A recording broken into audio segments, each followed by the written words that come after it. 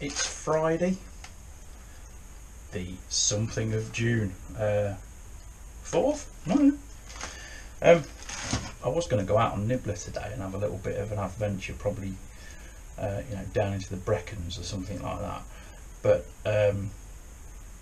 these arrived yesterday, and those are the original Kawasaki clutch springs, because if you remember, I said the clutch was a little bit heavy, wasn't happy with it. Now that was mainly, I was doing like riding through villages and stuff, up and down the gearbox a lot. I never use the clutch going up the gearbox. It's perfectly safe, and it's dead alien when you tell somebody that you can do that if they're used to driving a car. I know folks that go down the gearbox without the clutch as well, but I wouldn't advise that. So what I'm going to do is, now we've got the original springs, these should be absolutely perfect, but we're going to measure them with the calipers against the springs I'm going to take out, because those springs could be a heavy duty replacement,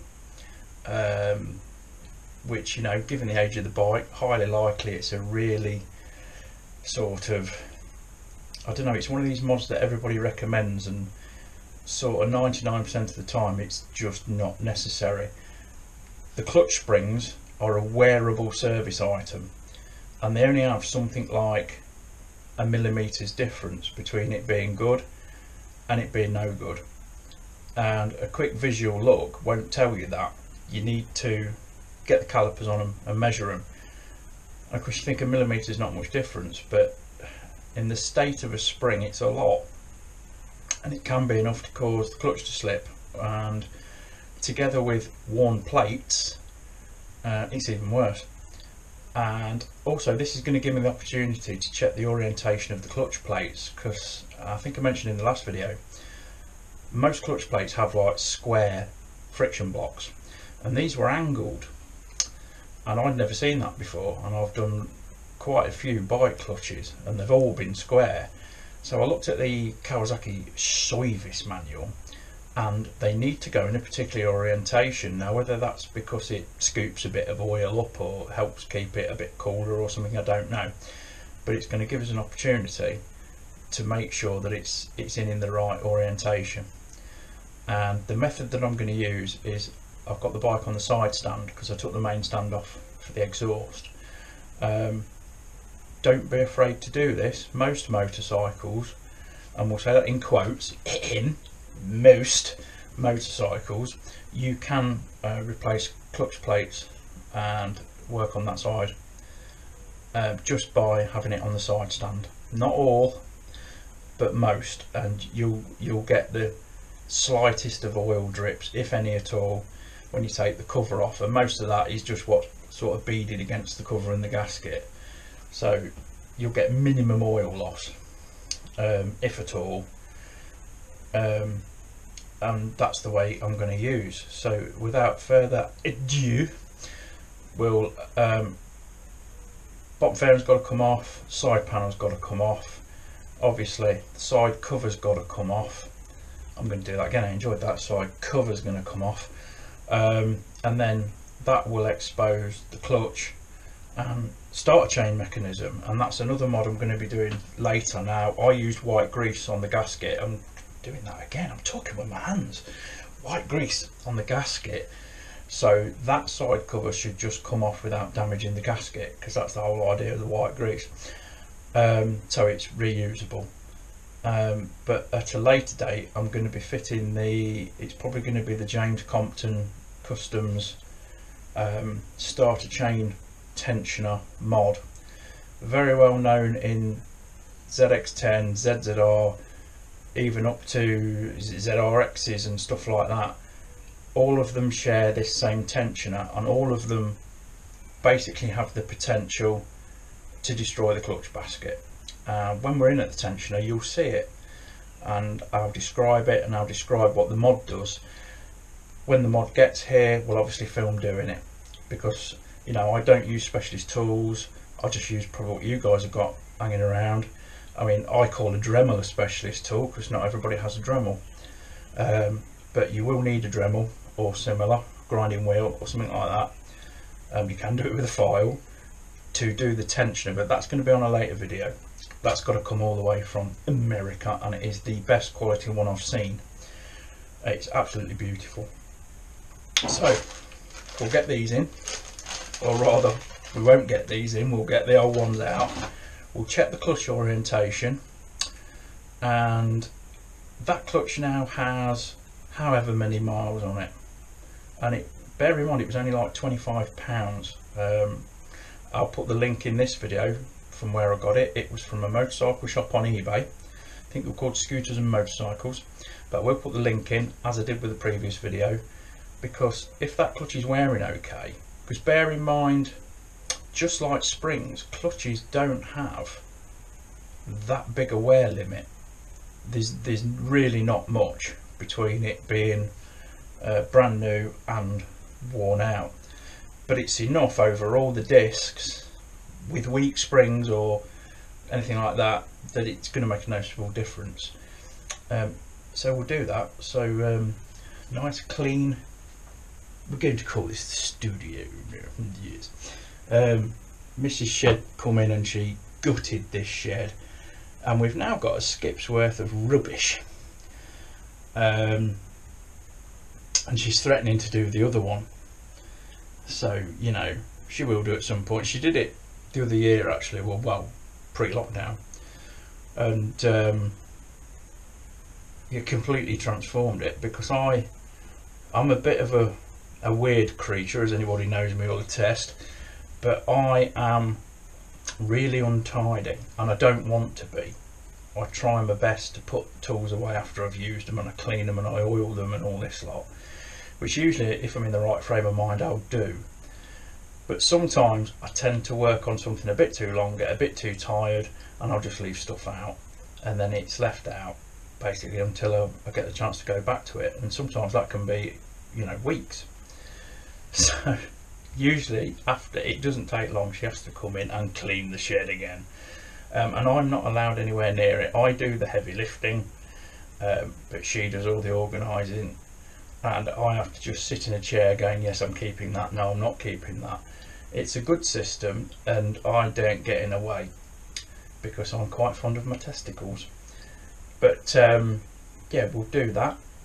But the idea of this space here is, if I need to take anything off the cars, the bikes, whatever, or interesting things I get asked to look at, I can look at them and repair them in here.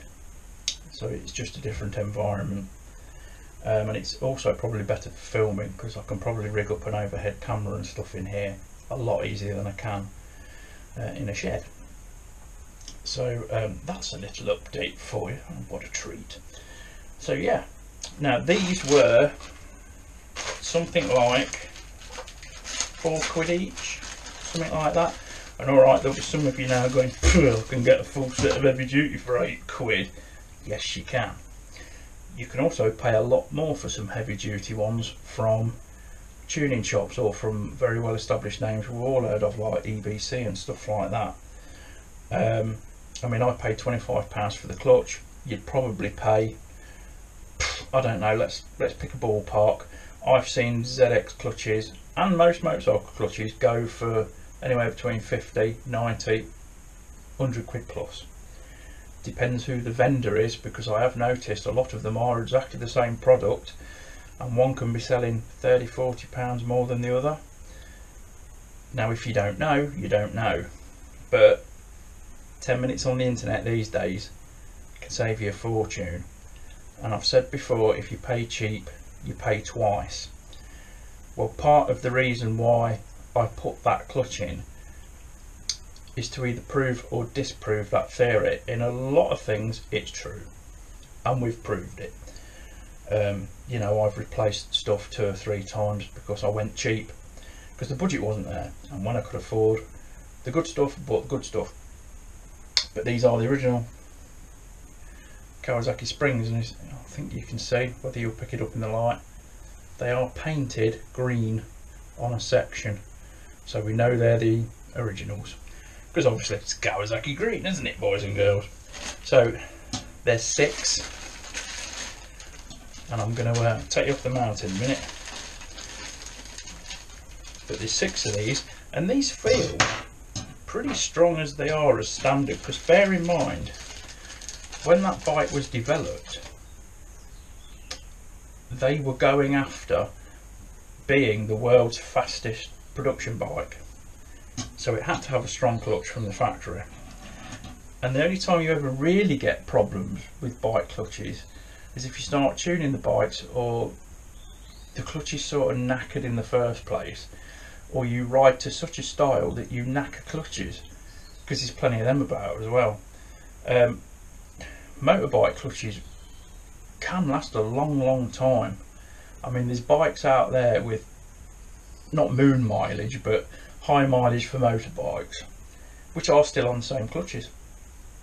It's like everything else, regular oil changes, because as your clutch wears, it's putting crap in the oil, you know, as well as engine wear. And because the gearbox, especially on Japanese motorbike, different on Harley Davidson's, different on old British stuff, but it runs in the same oil as the engine.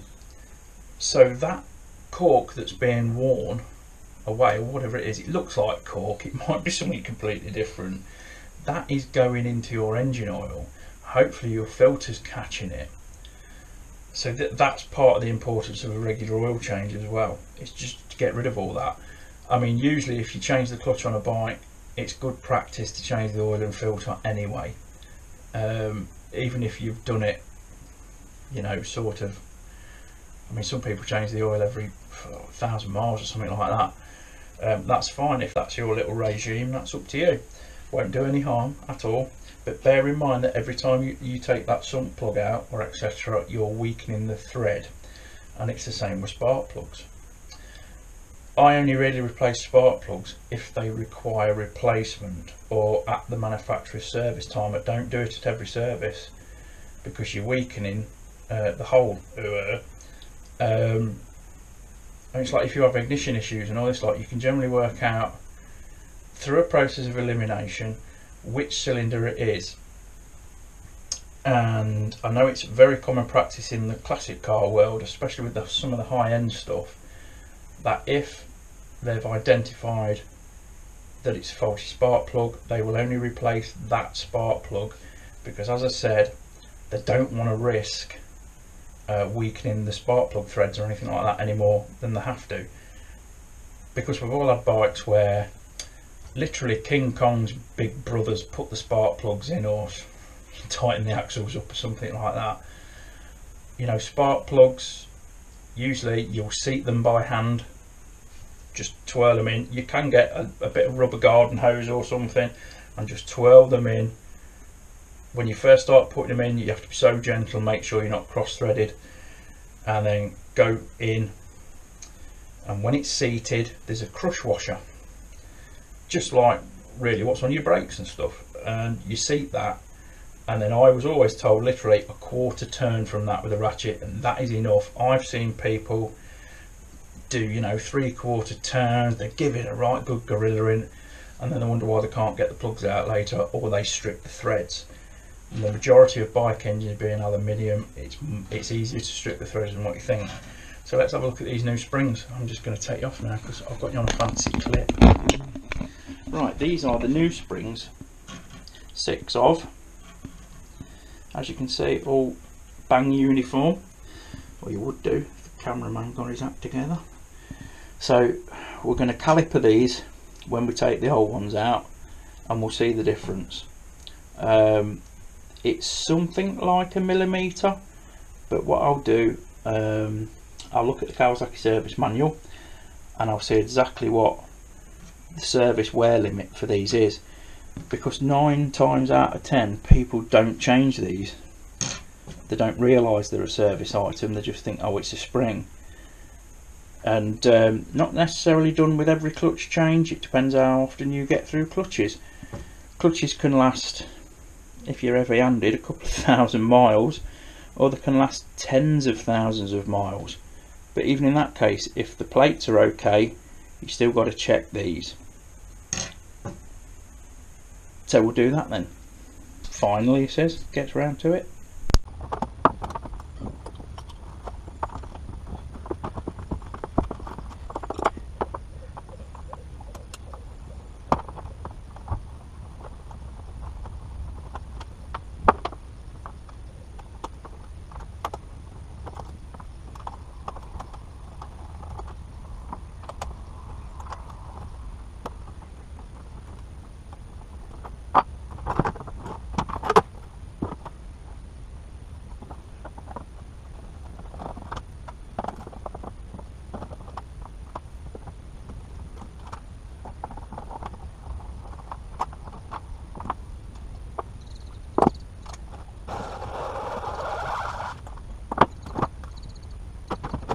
So guys, next job, take the clutch cover off and just give a quick wipe because you don't want anything falling in. This cover wasn't pristine to begin with, so just do that. Now what I've done is I've put a very clean catch pan underneath. We should get actual minimum oil loss. Obviously if we do lose any oil, I'm going to top it up with brand new fresh oil. If you don't have a choice and you have to use the oil that comes out to top back up, because you know you might have to change a clutch at the side of the road, you never know, do you? Always use a spotless catch pan. I don't need to, and it wouldn't really be shoestring shed if this was organised. So next job, take this off.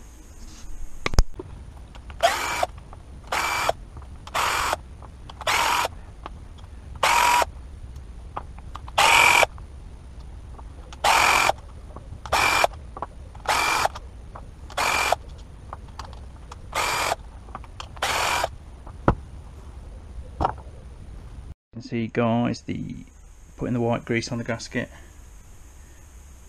it's not really damaged it, tiny bit there, it's nothing. Nice clean separation. I have to do the minimal of cleanup on that. I don't know if the other camera's picking it up, but just in case we'll film this on 2. This is the basically the starter chain. Chains always get tensioned on their slack side, and you can probably see, look, this has already had an issue at some point in its life with the tensioner. Now I happen to know this tensioner has been replaced because there was a receipt for it. And basically what this does, when this is going all spinny wooey wooey, this is the tensioner, and it's under spring tension, and this rod with a little shoulder only allows it to move so much. Trouble is, what happens is that this fails or snaps or something like that, so this whole assembly here can fall back into the clutch plate. Now as you can see, I mean this was like this when we got the bike, but this clutch has had a bit of an issue with it in the past, and my betting's on that bit or this bit. So what we're going to be doing, the Compton Compton Customs, get me teeth in bit, is basically what it is you Dremel out this rivet. These are rivets, these are 8mm bolts, and you drill that rivet out, and then you put his product inside here, and it prevents this from going down any further. You can do it with a hollow bolt, but these look really good. And then you replace that with a bolt and lock nut. And what I've done now, guys, is I put the bike in first gear so we can get the clutch springs out. Now when you start taking these out, you back them out systematically like a wheel nut. So a bit on that, bit on that, bit on that, bit on that, bit on that, bit on that. Don't just buzz them all out.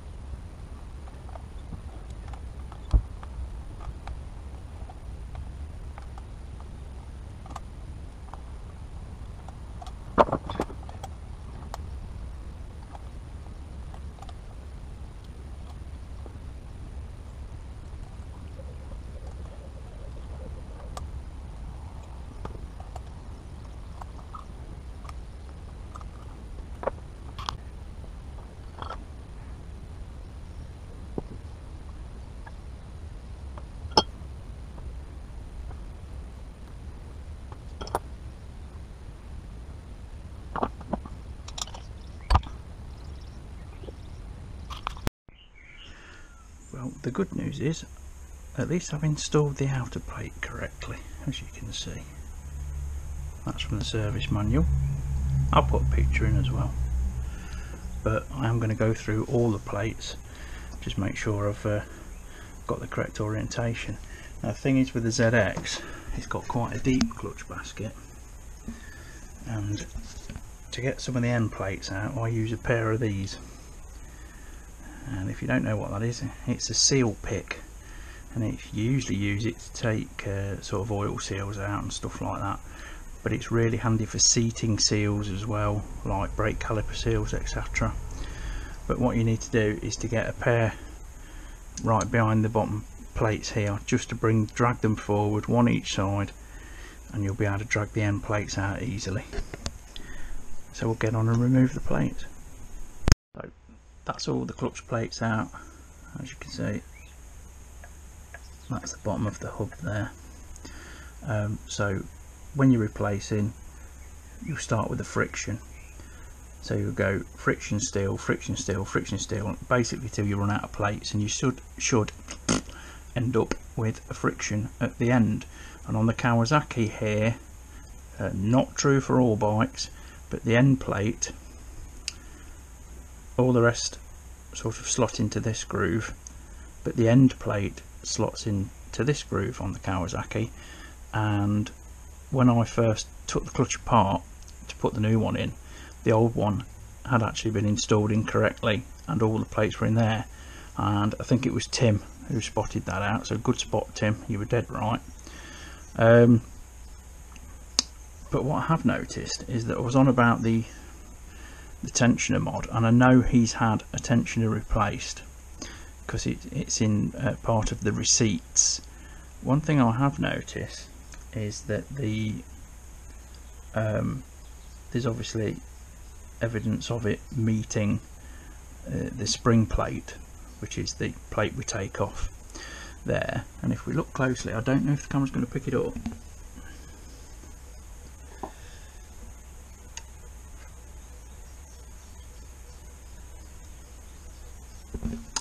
There's evidence that that's been catching. So I think before we actually launch the clutch, Nibbler won't be going back on the road until the adapter is fitted. It's not worth the risk. It's already obviously hitting, so you know the pin on the hand grenade's already been pulled. Why sit there holding it? So this video obviously is going to be more than one part. I've ordered the clutch line, so we're going to replace the clutch line as well. But what this does, this just gives me an opportunity to get some brake clean or something like that. And these tangs, rails, whatever you want to call them, where the clutch plates slide on, they can get a little bit sticky, especially if the oil's been left in it a while. I mean, you know, this was sat for what we know 4 or 5 years. So I'm going to quickly clean all these up, and what I'm going to do, I'm just going to use a cotton bud with some brake clean or something like that on it, something that evaporates, and we'll just clean each of these tags, look, because that's actually old oil and it's sticky, and that's probably the reason why our clutch plates stick. But he won't be going anywhere until we've done the mod on this, because we're just asking for it to break. So onto the springs now, guys.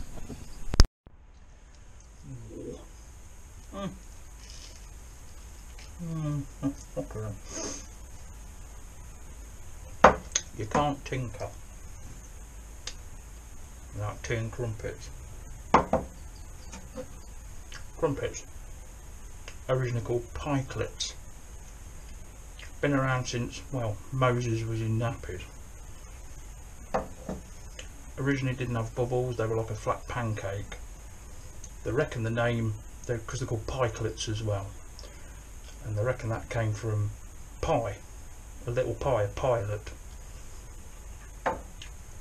In the reign of Queen Victoria, somebody decided to add, I think it was bicarbonate of soda and yeast. That forms CO2 bubbles when it's being cooked, and that's how you get all the holes in it.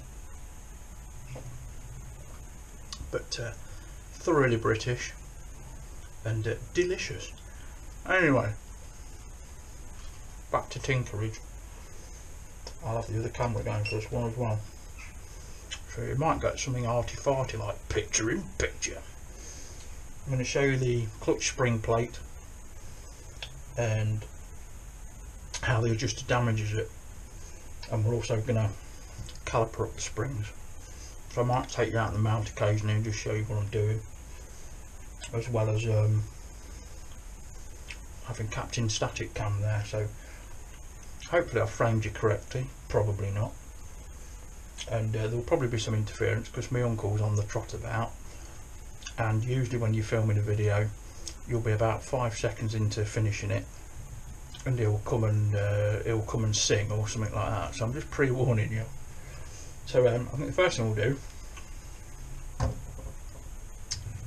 is look at the springs. Obviously these here, because he's whistling already, look, they're the new ones. Now when you take the springs out, there'll be a button that sits on the spring, inside the spring,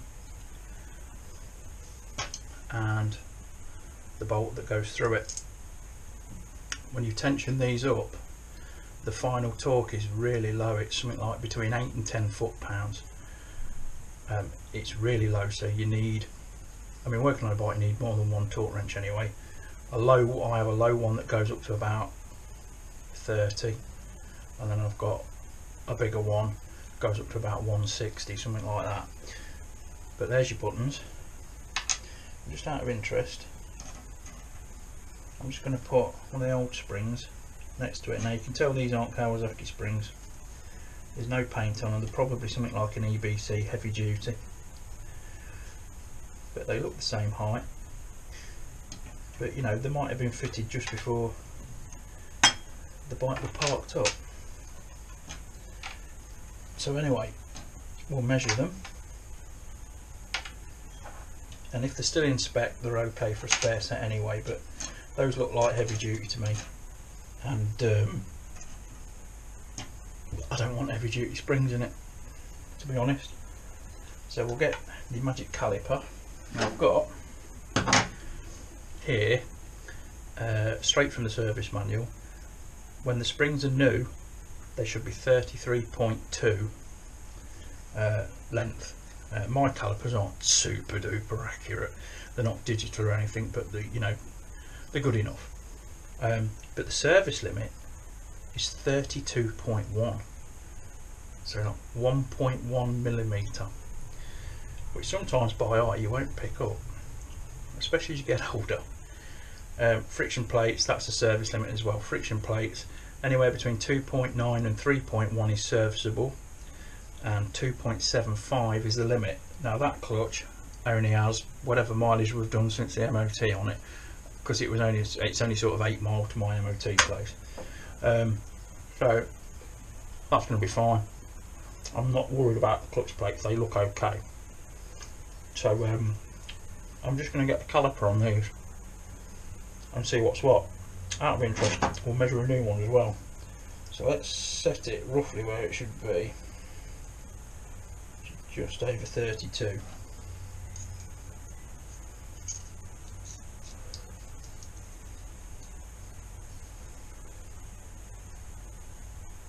Yep, they're bang on, absolutely bang on.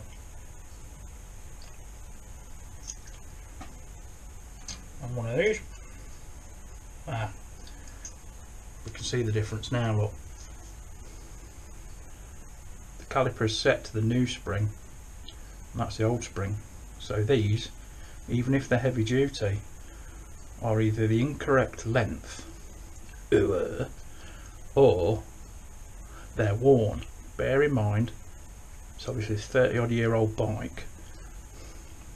The mileage on it isn't actually all that high, because the mileage that's shown on the clocks at the minute is false. That's a replacement clock, and that's showing something like 41,000 miles. The bike we think was originally Irish, and it's only something like I think 20,000, 24,000 kilometres on that clock. I'll have to have a look, I'll have to dig it out. But that's not to say that if somebody wasn't heavy-handed, you can see the difference. Well, you would do if we hadn't moved the bloody caliper. So let's lock that off at the new spring. Right, that's there.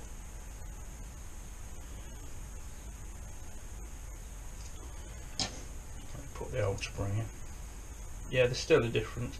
There's still about a millimetre. I don't know whether you'll pick that up. So those old springs are no good. They are at their service limit, and this is the pitfall that we get into. So no good. Good. So that's all right. And what I'll do now, on the other camera, I'll show you the clutch plate and where the adjuster's been hitting, and how we have very narrowly avoided catastrophe, because these things hand grenade. They absolutely hand grenade. So if we have a look on the plate, stay there you little bugger, you can see where it's been catching, and that was already there, and I know he'd had an adjustment done. So the conclusion is that adjuster needs the adapter fitted to it. I'm going to put a little picture up. It's by a guy called James Compton, who basically builds Kawasaki racing bikes, the big, you know, like the big Eddie Lawson reps and stuff like that. He does that. It's the same generation engine basically. You know, the clutch and all that lot are all the same in them. So he's come up with a beautiful belay alley part which will stop that adjuster going that far, and then it should never ever cause trouble again. The fitting of it, you Dremel out a rivet, put his adapter in, and put it back together with you know, a bolt and a lock nut with thread lock, and it should never ever cause a problem again. But see, that could go at any time. That could have gone on the fast lane in the M1 and obliterated the clutch. It's even got potential to lock it up. And I don't know about you, but I haven't got the reactions of a 19-year-old anymore. You know, my days of two-strokes, riding along with two-strokes with the fingers covering the clutch at all times, have gone. But I'm glad I've found it. I'm really glad I've found it. Sad I won't be going out on Nibbler today, but we've potentially avoided an utter catastrophe and a very, very expensive one. So for the price of the adjuster, I mean, I'll put the price down, I think it's about $60, so obviously less in pounds, plus shipping of course, and he does ship worldwide. And I think that will be the end of this video, because the next one is obviously, it's going to be, I can put the clutch back together with the springs, but you've seen how it comes apart. It goes back together the same way.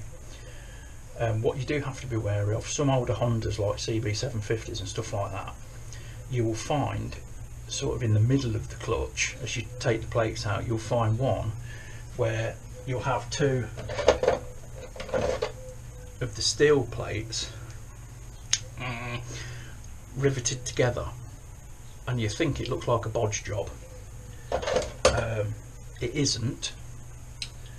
Some bikes have, you'll notice on the friction plates, you probably have a couple of thicker ones. That's normal. Not every bike has it, but they tend to go in the middle of the clutch pack. So as you're putting the plates in, put those in the middle. And this one from Honda, this double one, goes in the middle, and it's designed to stop clutch chatter. And for all intents and purposes it works. Anyway, what I did find out when I took the friction plates out, I had actually put about 4 of them in the wrong orientation. Now the clutch will still work obviously, but those grooves are there for a reason, whether it's to distribute oil more efficiently, cool the clutch, I don't know, but it must have a function, otherwise they don't do it. Sometimes you'll get a completely normal clutch which is all sort of square friction blocks, and then the very outer plate will be like that, and I think it's to pick up oil. So I can put the clutch back together, that's not an issue, because we've got the new springs, the screws are okay, the clutch can go back, and what I might do then is just take the adjuster off. It's two 8mm bolts, and that's off, and that can be ready to be worked on. So we will reconvene. I apologise for the noise, guys. I'm just going to stick the clutch back in, so just we've not got bits floating around and all this lot. I've took the adjuster off, two 8mm bolts, and we can refit that with the clutch in, so it doesn't matter. But yeah, it definitely needs the adapter. Anyway, just a quick word on clutch plates, if you didn't already know, because some of you may be new to motorcycles and Japanese motorcycles, but Japanese bike clutches, for the most part, run in the engine oil, unlike a Harley, which has its own gearbox oil and primary drive oil and all this lot. So, or you know, old British bikes, you'd have a separate gearbox, etc. The clutch, gearbox, everything on this bike is the same lubrication system and the same oil. So always only use a motorcycle oil. If you put a car oil in a Japanese bike, you'll get clutch slip all day long. Car oils are not designed for the environment of a bike engine. They're designed for a lower revving car engine. So always use a motorcycle oil, and for the ZX10 and most Japanese bikes, 1040 is usually the oil. It depends on what climate you're in, but you can go 2050, stuff like that. Newer bikes can take a, you know, a 5 grade and stuff, but they tend to always be multi-grade. They're always SAE or Jap spec or JAE or whatever they call it. But also always fit the new clutch plates wet. So it's a great time to do an oil and filter change anyway, but before you put the clutch plates in, soak them overnight in fresh motorcycle engine oil. Otherwise what happens is you've got a dry clutch in there, you go to start the bike up and you've got a completely bone dry clutch, and basically you'll burn the plates out. You'll take thousands of miles off the life of it. So always make sure that they're wet when you put them back in. You can see, guys, the final plate on the ZX10 goes opposite there. All the rest of the plates, it goes there instead. Also, if you do need to take this hub out, you'll need the locking tool, which is dead easy, but Kawasaki state that this hub nut here is a single use only because it's a self-locking nut. So if you're doing that, it might be an idea just to order yourself a nut, be on the safe side, because you do not want that backing off. And that's it. And there's another little trick I've never had to do on another bike, but it says so in the Kawasaki service manual. We're going to put the spring plate on, and if you notice on the spring plate there's a circlip, which you don't usually come across, to be fair, because the designs differ, but basically they're sort of all the same. But there's a circlip there and we need to pop that out, because we're going to put the spring plate on first, and then we're going to put the thrust washer and the roller bearings on. And then what you have to do is put grease on the end of this. It's molybdenum disulfide multi-purpose high temp grease, and you just put that on the end of the nipple, because the push rod from the slave cylinder is coming through to meet this. It acts on that. But what you do on this is you put the spring plate on, get her all taut down on the springage, and then what you do, you fit the thrust washer, etc. But how you do it before you put this in is that you actually very, very gently squeeze the clutch and then introduce this, and then everything settles in where it should be. So we'll crack on and do that, guys. So guys and girls, that was as far as I got, and I've put the cover back on just to keep any crap out, basically. But this is the adjuster that I've removed. In fact, I'm going to just move you around, because I'm actually standing at the side of the camera. It's mostly good. So right, let's go for that. Right, this is the adjuster, and that obviously sits like that with the chain running across it. Now the blade has, like, you can probably see it, it's a grey colour, like a Teflon insert, I'm guessing it is, and the chain runs on that. There's a little bit of wear on this, but it's still quite serviceable.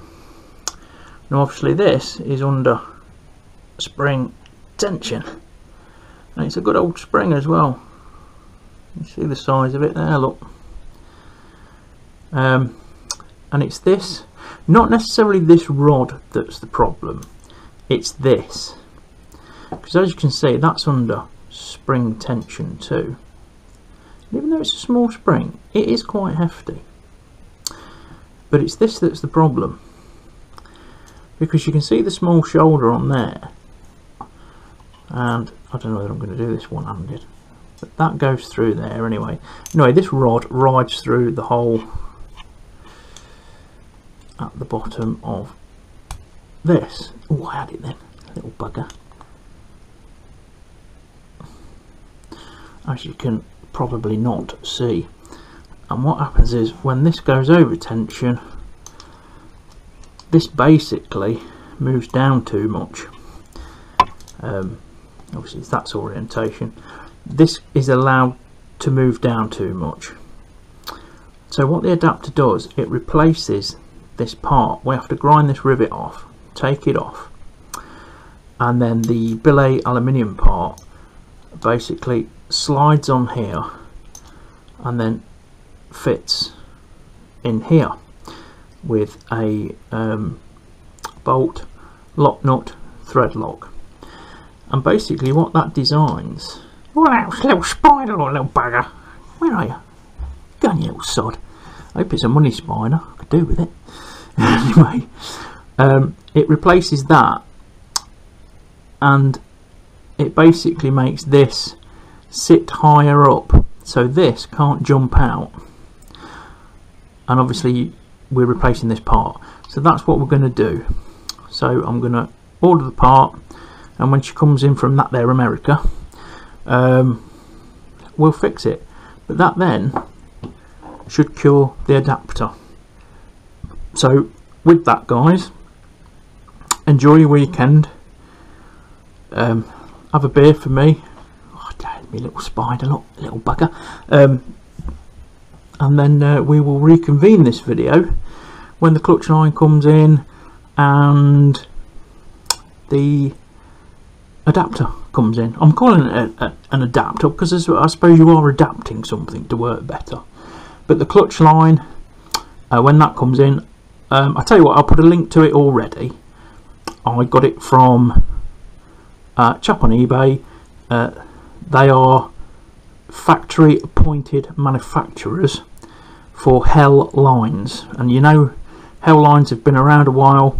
They're the same quality as, you know, Goodrich, Earls, the people that you've heard of, and their kit, even though it was the same price as what some people were charging just for the line, comes with stainless banjos and crush washers.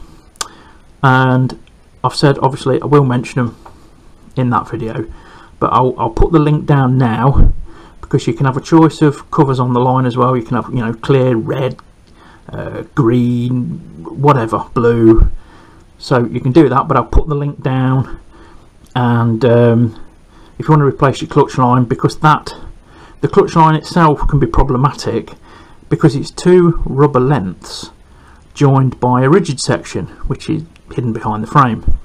What happens is, and the same happens with rubber brake hoses, is that they can deteriorate inside and close up just like arteries can close up. Now this can have a couple of effects. One is it can make your brakes or your clutch harder to pull because you've reduced the diameter of the bore. so it's more effort to shove the fluid through. Conversely, and more dangerously, this happens a lot on older cars as well, is that half the reason you can get a sticking caliper isn't necessarily that the caliper is bad. It can be the hose, because it's so constricted now or damaged internally, the fluid can't return, so it actually retains pressure, which of course people then misdiagnose as a sticky caliper and stuff like that. Well, if you don't sort it quickly, it will bugger everything. It'll bugger your discs, it'll overheat your calipers and your boiling fluid, brake fluid, so you'll probably get brake fade a lot quicker. Brake fluid is one of them things you need to change regularly. I mean, maximum I'd say every 3-4 years, because it's hygroscopic, it attracts water, so you must do that. So on that nanny state safety notice, I will love you and leave you. So thanks for joining us again in the shed. Don't forget to check out the Teespring stores for merchandise, stuff like that. We've just added a load of Rover 75 merch as well, using the Rover 75 badge, which is a lovely item. Obviously we've got ZX10, mugs, hoodies and all that lot, so check them out. Every little helps, guys. Thanks very much, and we'll see you in the next video.